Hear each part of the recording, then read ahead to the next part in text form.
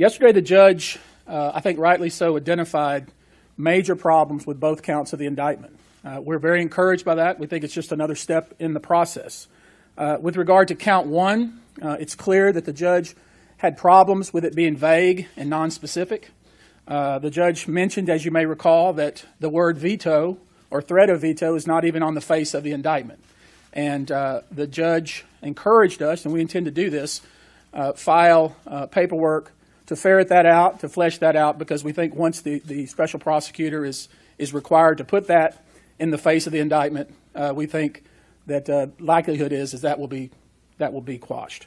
With regard to count two, the judge, as you know, upheld our objection and has ordered this prosecutor to amend that count of the indictment. We don't think the prosecutor can do that. We don't think that he can demonstrate that there is, in fact, that the exception is not met, because obviously Governor Perry, when he issued his veto, was part of a governing body.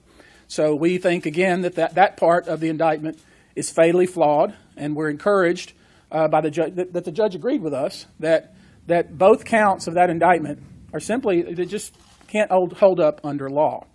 And finally, one thing I'd like to mention is yesterday, if you read the 44-page opinion, the judge made the statement that our arguments with regard to the constitutional issues were compelling, but in his view, they were premature.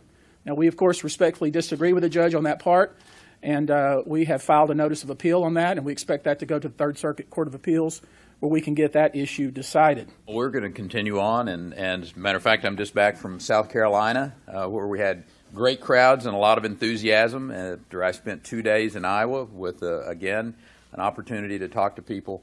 And what I hear overwhelmingly from folks out there is great support for standing up for the Constitution.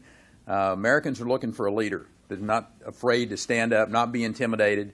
Standing up for the rule of law and standing up for the United States Constitution is a good thing. And the people across this country are very supportive of that. So we're moving right along as we have intended to, and we'll make a decision, and or actually make an announcement is a better descriptive term, in the May-June timetable, just like we had intended to before this.